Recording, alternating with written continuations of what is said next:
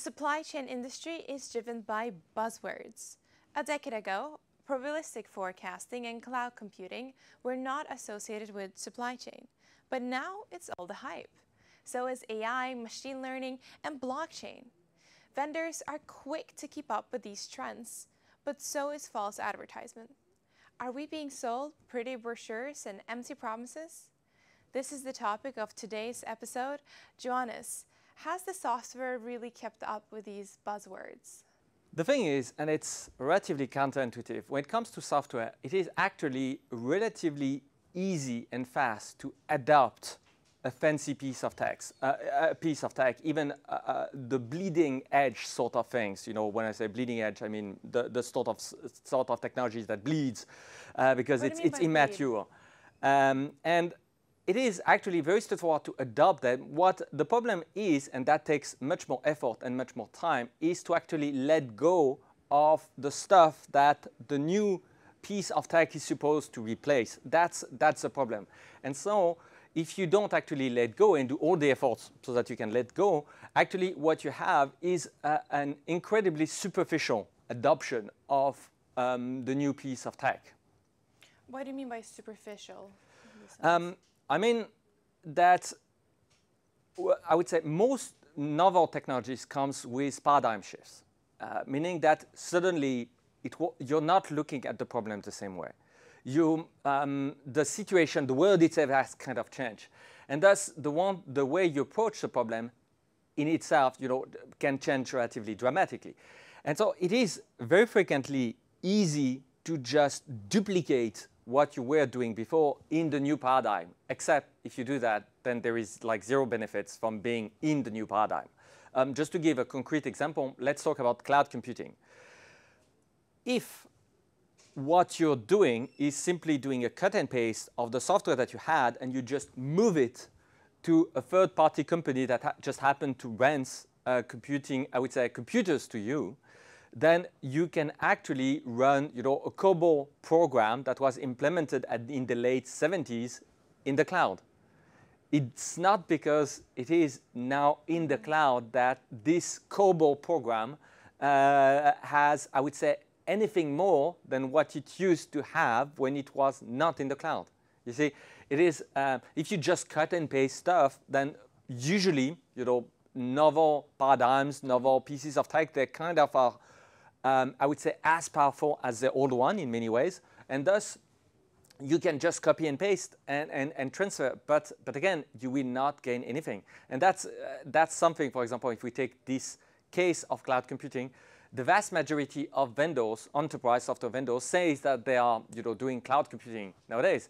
But what they have actually done is they just literally copied and pasted their way of doing things from, I would say, the traditional way, which was in-house hardware, into cloud computing infrastructure where they're just renting the hardware. But beside the fact that they're renting the hardware, there is nothing, nothing that has changed, and thus there is no added value except maybe a little trade-off in terms of capex versus opex. But that's something that is very, very minor in the end.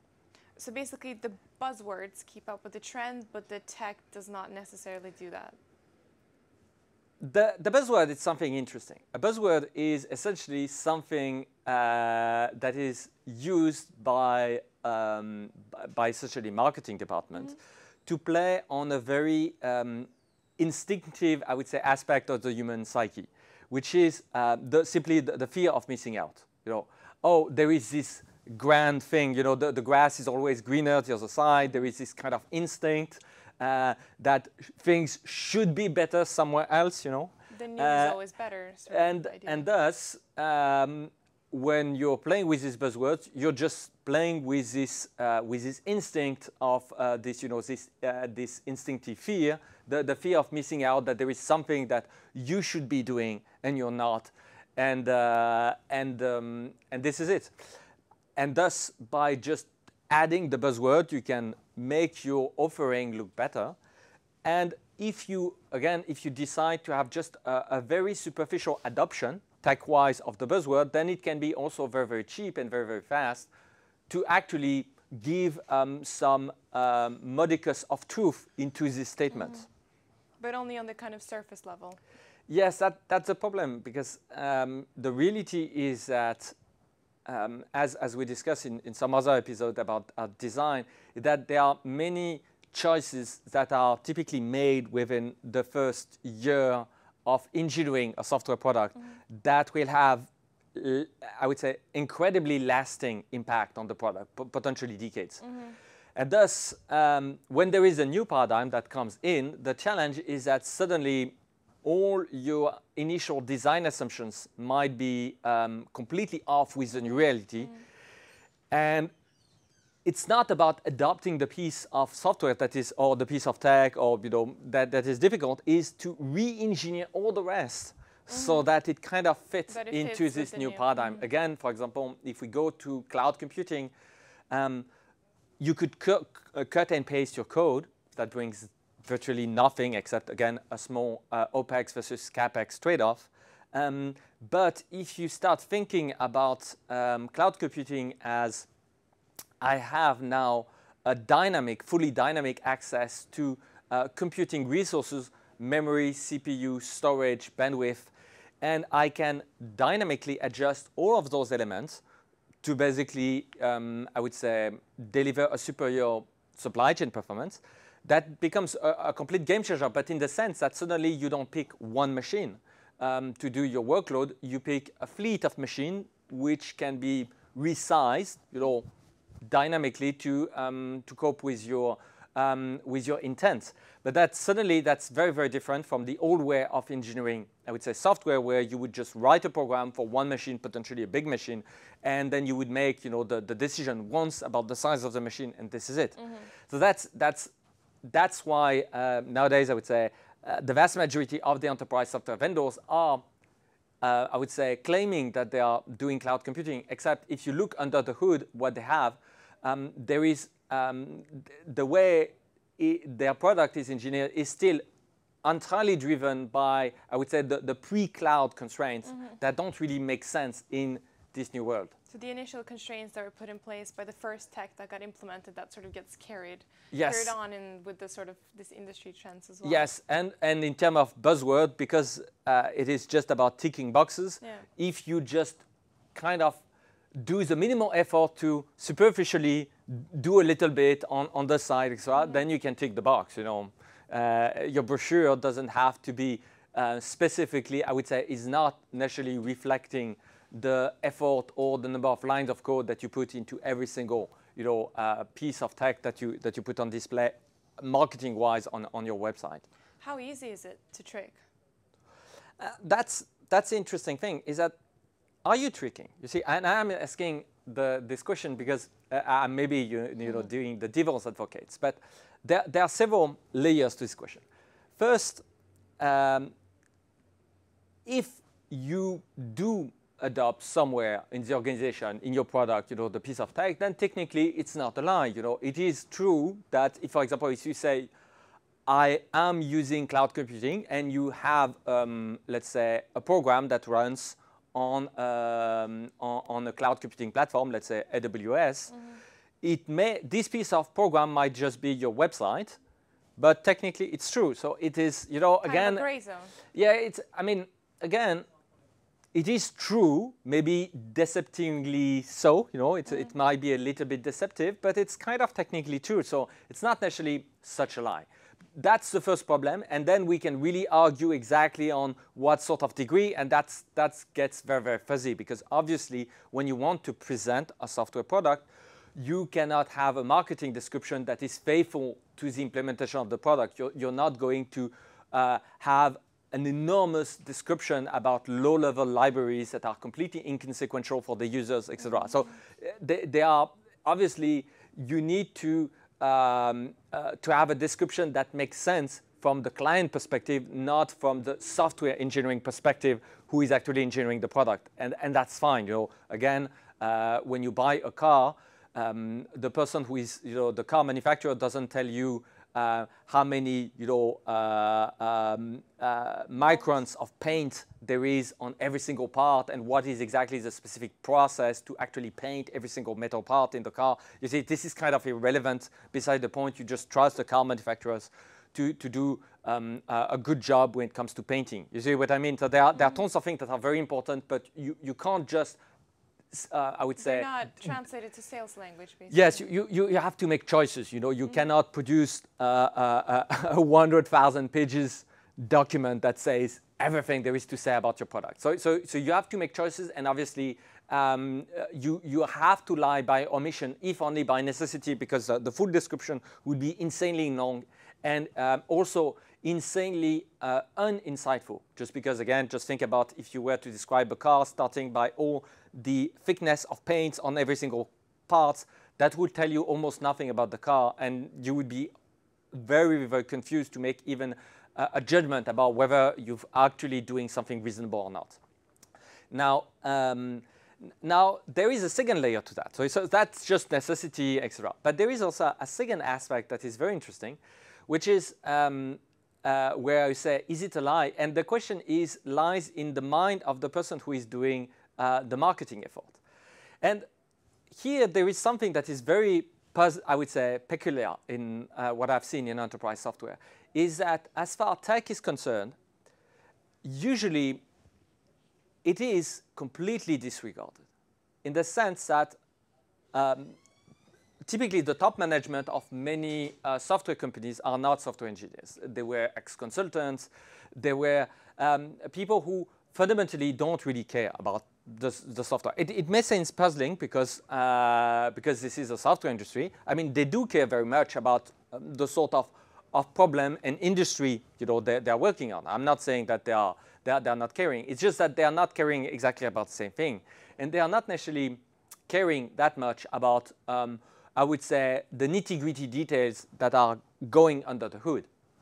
And so as a consequence, I have found a particular trait. I had frequently discussion with my competitors, and this trait is that literally they are very, very ignorant about the fine print of the technical details of their own products. And when I say they, I mean typically the executives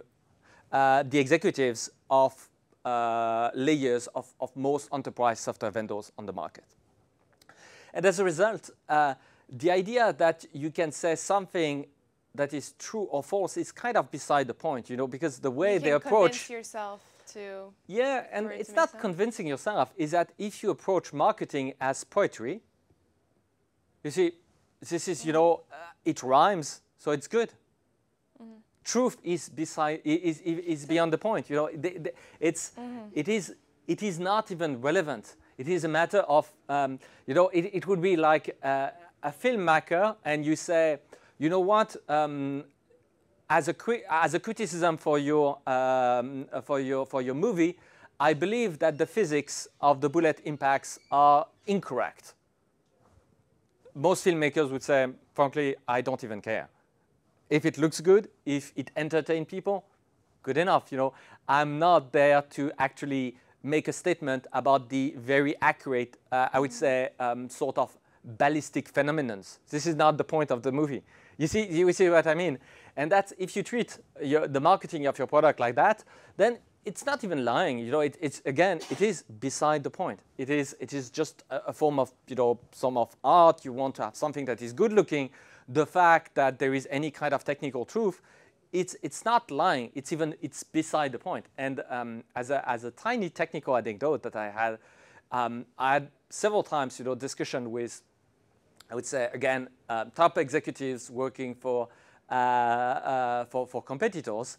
And the interesting thing was that, for example, I discussed with them, and some of them were in fairly supposedly technical, I would say technical position. So they were not just salesperson; they were supposed to be chief technical officer or something like that. And the interesting thing was, for example, we discussed about CPU versus GPU. Do you use what sort of, where does the processing power comes from for your software? It turned out that literally all of them were completely baffled by the very idea that I could even be interested in this sort of question. So you see, it was just They're why not used to get challenged. no, they do challenge all the time. It's just that it was as if I was asking you, how about your skills at sumo? So, I don't care. I've never done sumo in my life. Why should I even be developing this sort of skill? So you see, it's not being challenged. They were challenged all the time. It was just a baffling question because it feels like very weird. Why should I even pay any attention to that? And that's you see something that is very intriguing, where again that goes back to those buzzwords, is that if you're not really interested into the tech, if you're not really interested into the nitty-gritties of the implementation detail of your product, then most of those questions are beside the point, and your marketing brochure is just a form of poetry, art, and this is it. Sounds like the lines between selling something, or the art of selling, and simply lying are kind of blurred. That's something that I address in one of my lectures. Even the Roman law had this concept of dolus bonus, the good lie. When you go to a market and there is somebody selling fish to you, it says this is the freshest fish ever, and this is the best fish you will ever taste. This is kind of an accepted lie, and it's okay. And but again, what is very interesting here is that buzzword is going beyond that, and it's playing. It's not just saying I have the best product. It is playing on a very specific trick, which is again this fear of missing out. Keeping up with the trends and so exactly, and basically you're trying to create some degree of urgency, and I think it's kind of okay. Vendors do what vendors do. I think that was the lesson from the Roman law on this dolus bonus, is that you're not going to have a law to condemn vendors for doing what vendors do. It's kind of beside the point. This is just in their nature. So the problem that I see is more on the client side, is to be better at identifying this sort of I would say, relatively cheap tricks. Out of curiosity, so Lokad, we pioneered essentially probabilistic forecasts, but now it's all the hype, as we mentioned. Has Lokad been copied? So yeah, to narrow the claim, probabilistic forecast emerged by the very late 70s, but in areas that were completely, I would say, unrelated to supply chain. It appeared first in finance, and then in the 90s it became, I would say, gradually adopted in areas like meteorology and some I would say hard sciences. Lokad pioneered the idea of applying this in supply chain, and that was basically a decade ago. And indeed, and to use that as a primary, I would say, technical mean to address uncertainty. Indeed, since that time, we have been, I would say, copied by many competitors who are now putting, probabilistic forecasting on their website, on their brochure, etc. And so yes, in this sense, we have been copied. But again, this idea did not originate from Lokad, it originated from other people, etc. But the idea to bring probabilistic forecasts to supply chain, that's sort of what we pioneered essentially on the market. Yes. And following up from that, so to do probabilistic forecasts, you do need probabilistic algebra. Has that been also included in this copy-pasting? That's something that is very interesting. Is that, again, as I was saying earlier in the interview, you have to make choices of what do you put forward. Going back to the car, you can't really detail that. You have to have all those details about the paint and the thickness of paint on every single part, etc. So you need in your communication to leave out details. Some of them are actually very, very important for the thing to work.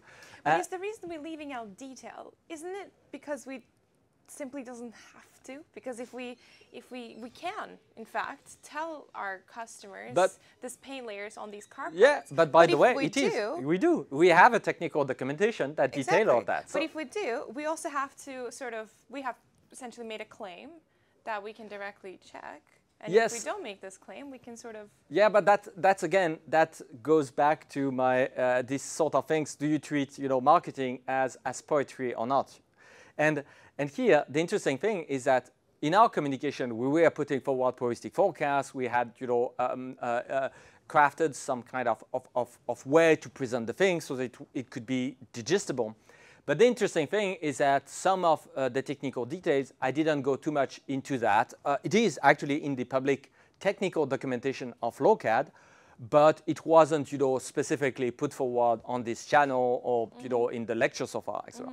And so it's interesting because our competitors, they copied the marketing aspects, but they completely leave out those sort of technical details that are necessary. That's the backbone, basically. Yes, to make it work. And where it gets even, I would say, funnier is that when they kind of, spin off on the buzzword on their own, using the same buzzword, but they kind of, obviously, they get a bit inventive, and they get inventive in ways that are actually not really working in terms of tech. But because I suspect the tech is kind of absent, this is not really a problem just because it's a pure, marketing exercise.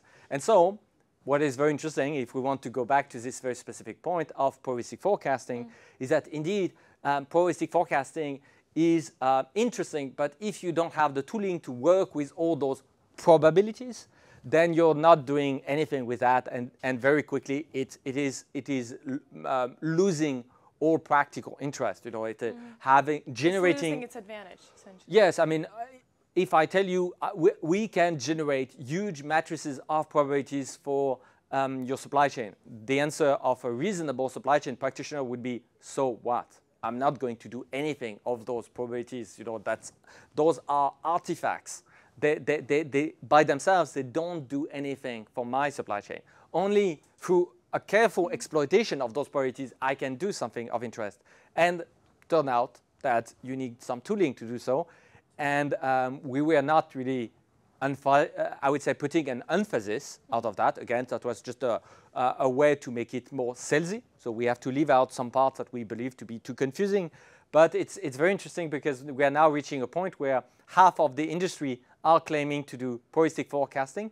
But when you look at their documentation, all the part about working with probabilities is just absent, which is kind of nuts. Besides probabilistic forecasting, has anything else been copied from Lokad? So Lokad did adopt cloud computing. So I believe we were early in this area. I would not say we were pioneer, at least not in the realm of enterprise software. There were clearly people like Salesforce, that were before us. Specifically in supply chain, I believe we were very, very early. Maybe not the earliest, but among but very, very early. And so, but again, Lokad did not invent cloud computing. We just took advantage of the technology. But where it's interesting is that as Lokad was, putting cloud computing on our website, etc., plenty of other companies followed suit. But again, what they did was mostly, and I've been, having a closer look at, I'm following closely many of our competitors. In the end, what they decided to do was just to cut and paste their old code bases into the cloud and then say, we did it, and it is now cloud-based. By the way, just to give you an idea, a simple litmus test to know if it's cloud-based, is the following. Can the vendor create an account for you in 2 minutes and let you work, with a blank state That's instance? That's the essentials of cloud computing, that I can have an account essentially on this cloud that I can access at any time. Yeah, I mean, it doesn't define that. I'm probably not going to go into the technicalities of what exactly cloud computing is today, but fundamentally, as a side effect, if you have engineered your stuff for I would say a cloud computing platform, there is zero reason why you could not have that. Thus, normally you should have it. But again, it is like a side effect. It is if you're really doing the thing the way it's supposed to be done, then there is zero reason why you should not be able to get started And that is as opposed to the sort of old school way where you need to set up a machine, have an IT administrator take care of plenty of things, a database administrator take care of plenty of things, etc., etc., etc. It should be completely straight line so that you can just enter your email address, create an account, and be done with it. So if you can't do that from you someone can't do who's that, promising, then kind of like a red it's flag, a red flag that it's not even remotely cloud-based, because you don't even need to get to that point. You can even, without having a cloud computing platform, you can already do a lot of things and let people register and create their own accounts. It's just not, it becomes very quickly complicated to manage, and cloud computing, make it more straightforward for you as a software vendor. Fair enough. But Jonas, so at the moment, what do you see gets sort of falsely advertised the most among supply chain vendors? I guess I would say the sort of trendy buzzwords that are, I believe, very misleading are probably, in short order, AI, machine learning, and maybe a little bit blockchain, although blockchain tend to be, blockchain is not typically misleading in the sense that they are not doing blockchain. They are only misleading in the sense that whether they can easily create added value for companies. But yes, I believe nowadays, I would say AI and machine learning are, the interesting thing is that the buzzwords, those buzzwords are kind of real. There is substance behind them. The question is that when an enterprise software vendor advertises those buzzwords, the question becomes, is there any substance for this particular vendor with respect to this buzzword?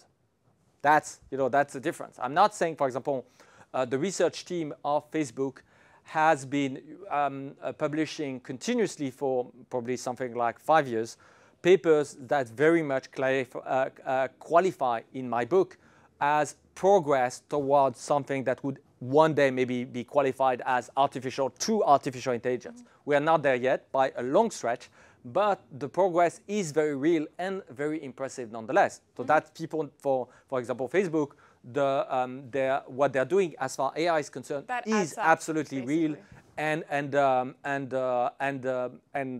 would say a truthful characterization of the intent and the sort of effort and result that is being delivered.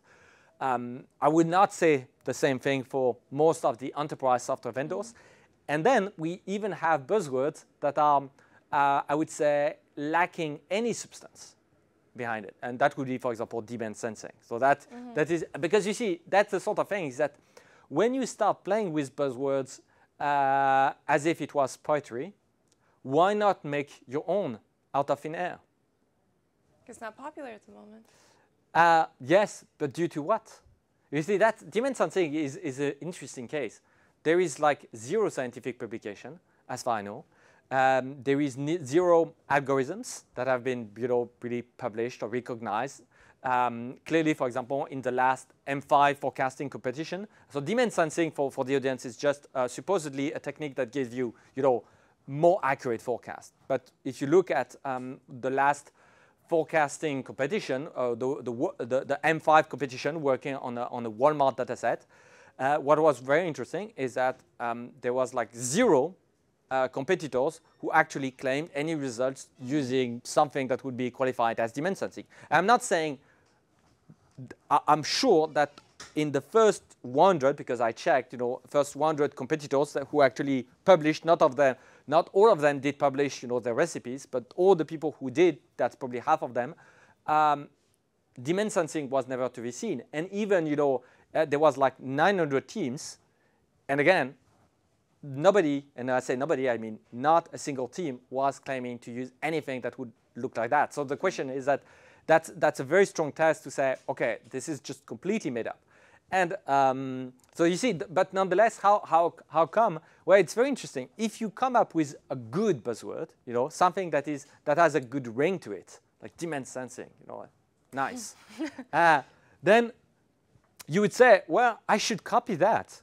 And the interesting thing is that because you're a vendor who treats marketing, and the sort of things that to present your product as if it was poetry, you would say, I can reuse those terms. And you don't even care about the fact whether it is real for your competitor. And because it's beside the point, it's not like you're careless. No, in your mind, it is beside the point. If a competitor says, I have a demand sensing technology and it sounds so cool, I'm going to say it too, and it's going to sound cool for me. Exactly, and then you end up with a trail of companies who are using the same buzzword, even if there is still zero substance attached to it. What sort of question can you ask your vendors directly so they can sort of, based on their response to that, how can you challenge their tech essentially? You see, yeah, that's a tricky question, because the problem is that you're not an expert. You see, you're not an expert. So you have a problem that don't underestimate. And you see, when you're buying software, you're doing, how frequently are you buying software, as a supply chain practitioner? Maybe once every 5 years or something? Fairly early. You will be discussing with people who are trying to sell their stuff 5 times a week. So this is a very asymmetric situation. The vendor is literally somebody who has been professionally trained for decades to kind of try to convince you that this stuff is good. And by the way, enterprise software is immensely profitable. If you look at those very large companies, they are very, very profitable. And so they can afford to hire, to seek people that have really an incredible talent at that. So you're in a position where it's difficult. You are facing somebody who is selling stuff to you who has, I would say, who is incredibly good at what they're doing. And so my suggestion is, do not trust so much your capacity to detect the bullshit or not. It is, I would say you can be overconfident. So instead, that's why I suggest, go for the public documentation, ask for the public documentation, and then ask for a competitor of this person you're talking to make the assessment. What about if you ask them what broke in their tech when they implemented this new tech? They will give you an incredible, I would say, inspiring story about how initially everything was broken, and then they realize all the problem, and they learn, and the tech gets so much better in the process. Fair enough. Just like that. You see, it is very, very straightforward. And again, I'm not even good at that. I'm not even good. I know that some people who are born salesmen, they are incredibly good at that. But what if the answer is that nothing broke, essentially? We implemented it and now it's working fantastically. Is that a red flag? Maybe, but again, you see, the thing is that maybe it's true. Maybe it's true. You see, again, when Google started to have their search engine technology, the interesting thing, and that's one of the earliest investors, it was, realized that it was just a business angel. And you see, at the time, we were in something like 1996. And essentially, search on the web, at the time, that was like Alta Vista, as a search engine that was, and it was essentially search over the web was completely broken. When you were searching for something like IBM, you would get a website called IBM.com, 3 times IBM, instead of getting IBM.com. So it was the search on the web that was very early, the very early web was completely broken. And the interesting thing was the Google search technology, it was radically better from day one.